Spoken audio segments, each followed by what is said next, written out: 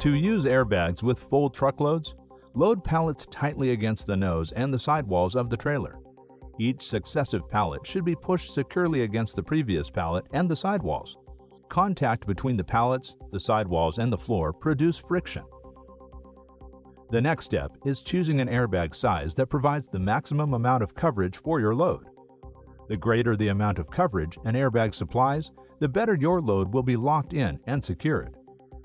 To determine your correct airbag size, you will need to calculate your void space. The total void space equals the space between the trailer load plus the space between the ladings. A simple equation to remember is left void plus center void plus right void equals total void space. Void space should not exceed 12 inches for a 36-inch wide airbag or 16 inches for a 48-inch wide airbag. If void space exceeds the recommended size, reduce the void by using available dunnage, such as void fillers. Once an airbag size has been determined, set the air compressor to the compressor's recommended setting. Place the airbag in the void. Airbag should be at least 1 inch off the floor. Insert the airbag inflator in the valve and start inflating. Once the airbag has reached the desired pressure, stop inflating. Remove the inflator and attach the valve cap.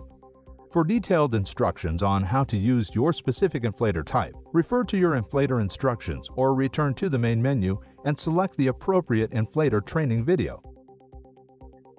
In case of working with double-stacked pallet configurations, the airbag should cover the entire surface between the double-stacked pallet loads.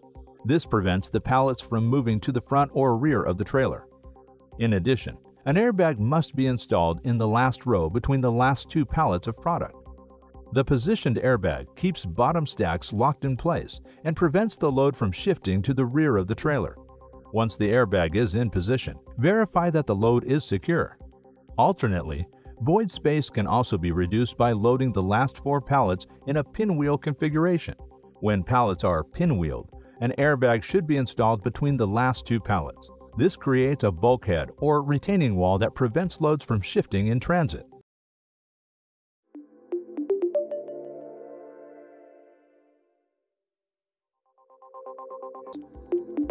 If you have any questions about the correct usage of airbags, please contact customer service at 800-468-1230 for domestic. International 1-870-352-5700.